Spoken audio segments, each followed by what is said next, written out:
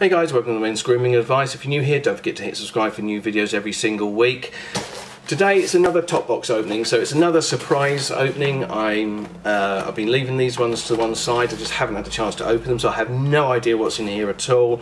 It's part of my regular subscription. If you're not aware, Toppbox does a slightly curated subscription service, £24 every other month. So you basically get one of these every other month, so it evens out across as £12 a month. So I'll even hold it up the right way. Let's find out what's in it.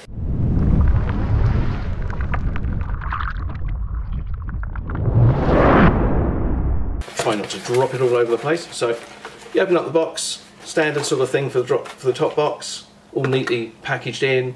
You get your cover sheet, which explains, gives you an overview of the products and what the full prices of them are, which can sometimes be an eye-opener. Face scrub made with repurposed coffee grounds citrus blend. Physical scrubs on the face, not a fan. I tend to avoid them, and I have done for years, but it can depend on what the sort of scrub is. I have had scrubs where I might have used them just on my shave area once a week or something. Now, being that it's coffee and citrus oils, I'm expecting it to be dark brown.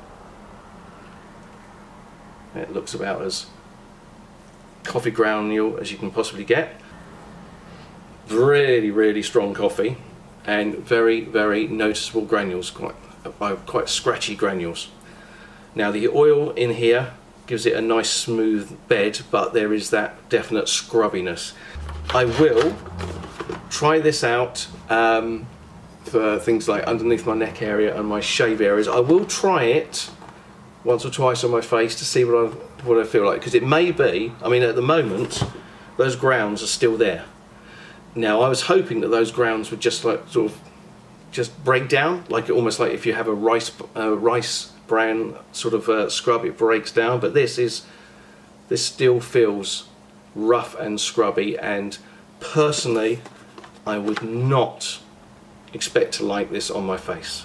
So I will try it, obviously I'll try it. It's not like these are free, I've paid for this myself, so I'll give this a try and let you guys know on Instagram whether I like it or not. At the moment I am expecting to hate it.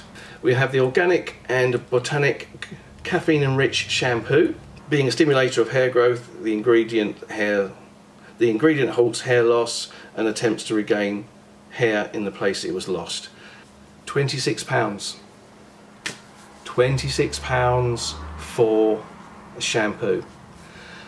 I've recently paid £26 for a shampoo because it's my favourite shampoo by Paul Mitchell, but it was a lot bigger than this, complete with a pump dispenser as well. So it's like a 1 litre thing, so I can keep it inside of the bathroom and use it from there. So this would have to seriously impress me to think that it'd be worth spending that amount of money on a bottle this size. But we will see. I'll give it a go for a week or two, pop the results on Instagram and let you guys know. Soap Conscious Charcoal Detox Body Bar. So Charcoal Detox Body Bar with rosemary and lime, plastic free, cruelty free, chemical free and vegan. And again, another one from the UK, so thumbs up from me as a Brit. It is, well, it's about as authentically, almost it doesn't say it's handmade, does it? Say it's handmade? It doesn't say it's handmade, but it's got that sort of look about it, that literally, we've made it in a big tray and some bloke called Keith has just gone along and with a big guillotine and just cut it into blocks. Not unpleasantly smelling. I don't use soaps at all. No, that's a lie. I use a scrubby detox type bar on the bottom of my feet. That's the only bar of soap that I actually use. But I'll give it a go and let you know on Instagram. Right, hand cream with shea butter, Secret minerals from the Dead Sea. So hand cream with shea butter for all hand types. Based on a restorative blend of Dead Sea minerals, the classic body care series is perfect for all skin care needs. Hand cream at the moment, even if you like yeah, hand cream, it's just, it's, you know, if you're somebody that thinks that using hand cream is girly, then it's quite possible you wouldn't be watching this channel anyway, because you wouldn't be bothered about moisturisers to use. But it may be, and by all means let me know in the comments below, it may be that you do moisturise and you use nice shea products or whatever, but the idea of you using hand cream is just a little bit too unmanly for you, possibly.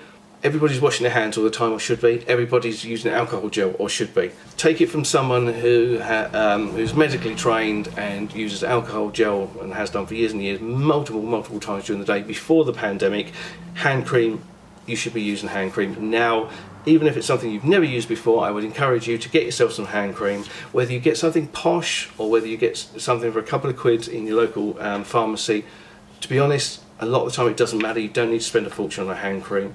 So the sort of thing you want to look for hand cream is, obviously it's an emollient, so it wants to keep the moisture in. It wants to give you suppleness. You want to feel a nice sort of springiness to your skin once you've used it. No obvious dry patches. Try rubbing it a little bit extra onto your quicks of your fingers while you're doing it on your fingernails.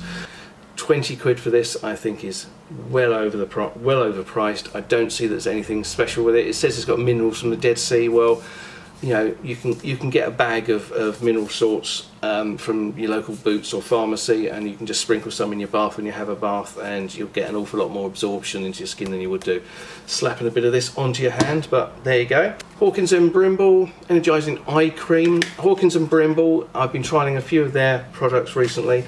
I absolutely adore their LMI and ginseng, which is this about the same as well? Doesn't actually say it, no. But the LMI and ginseng moisturiser, oil control moisturiser, I love that stuff. Quite expensive, smells just divine. I use it a couple of times a day. I use it first thing in the morning, and I do a top up during the day, and it keeps me lovely and shine free without being overly dry. And in the evening I just use a slightly heavier moisturiser as a nighttime moisturiser. So the Hawkins and Brimble, from that I absolutely love. At the moment I am trialling their beard balm, their shave cream, and what else have I just bought? Their shampoo. So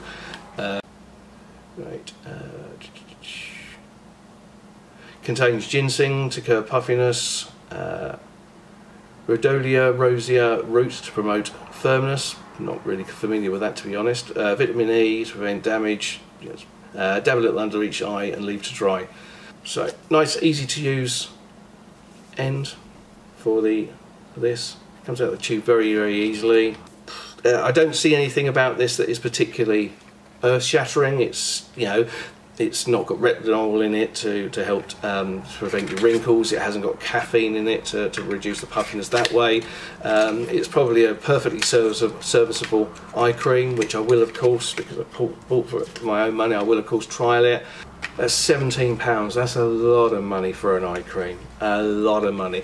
One of the often cited complaints against eye cream from people, very knowledgeable skincare content creators will tell you that it's basically it's moisturiser, but overly priced moisturiser. So I can't see anything yet in this that makes it go, wow, this sounds like a brilliant idea, or this is particularly different from any of the other ones that are produced. So jury's out on that one. I don't like the price, but I will try it, and again pop it on Instagram. One thing, I might have said this a couple of times in videos, and I think it's something that needs to be said, and I apologise for going off track a little bit. There are content creators, particularly with the Instagram post, that are constantly posting, review. And yes, it's possible to review those many things. Obviously, I've bought hundreds and hundreds of bits of skincare over the years, but most skincare, not all, but most skincare takes time to work. So for instance, at the moment I'm trying Matrixol, which is the version I'm using is by Revolution Skincare, and that reduces the fine lines and wrinkles, or so the science says. So I'm trialing it, and I've seen people say, oh yeah, look, this is brilliant, I've been trying this, within a few days I saw results. That's BS. I'm going to call it right now. Matrixyl, for instance, will take at least 6 weeks before you start seeing a structural difference or an elasticity difference in your wrinkles and fine lines. So if you see somebody that's like, oh, I've used this and this is brilliant, and then tomorrow they're, oh, I've been using this for the week and it's brilliant, and oh, I've used this for a week and it's brilliant.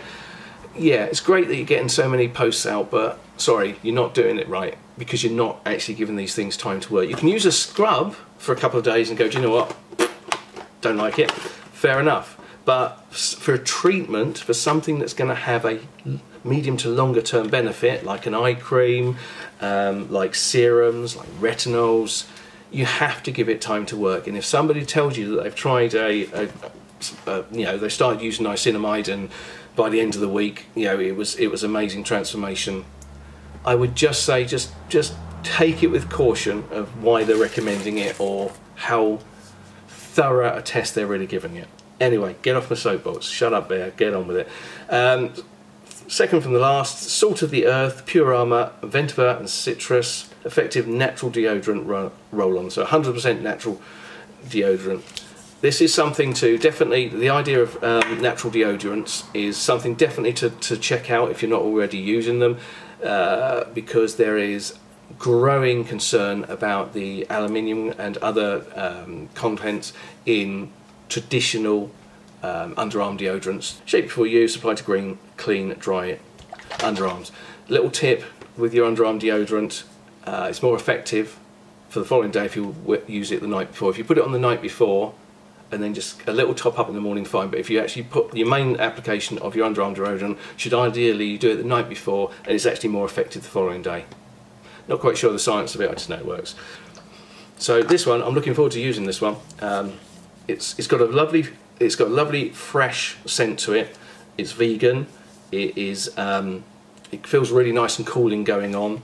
£5.49p. I think that's great value. It's 100% natural. Is it vegan? Let's see. It's vegan and cruelty free. That one for me is it's probably the most, from the first impressions, that's the most impressive one in the box for me this time round. And the last one is a itty bitty little sample. So Bespoke of London fragrances for men. It's citrus and vetiver, zesty and energizing. Yeah, it's a nice scent. The packaging has pictures of leather shoes, leather watch straps and a phone, so it's kind of looking like it's kind of office based, so I think it'll work in an office. I also think it's quite fresh. I do like that zestiness in it as well. I think it would go well for use in the gym as well, or you know, if you're out doing sporty stuff. £10 for 100 mils. But that's what you get with Toppbox. You don't know I don't know what I'm getting. I pay my money and it arrives and you guys get to see the result. So maybe I'm blown away. Maybe in a couple of months you'll see on Instagram me going, my God, my skin is amazing. I've never felt so soft, and women are throwing themselves at my feet because my skin is so soft, or I look 10 years younger because my eye bags are gone, or suddenly all my hair's grown back and I look like one of the Bee Gees. You have to follow me on Instagram at Men's Grooming Advice to find out.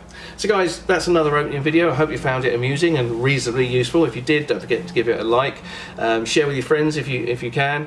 And if you like what I do, if you like the idea of somebody that's spending their own money and giving you their honest reviews of skincare, and you want to support what I do, I'd love you to hit subscribe if you haven't already. I haven't got a Patreon, I don't want any money, but if you subscribe, that would be lovely, it would be great. More subscriptions mean YouTube are likely to suggest me in search engines more often, which means more people get to see and we get more of a dialogue going. I've been Bear Clark, you've been amazing as always, and I'll see you again real soon.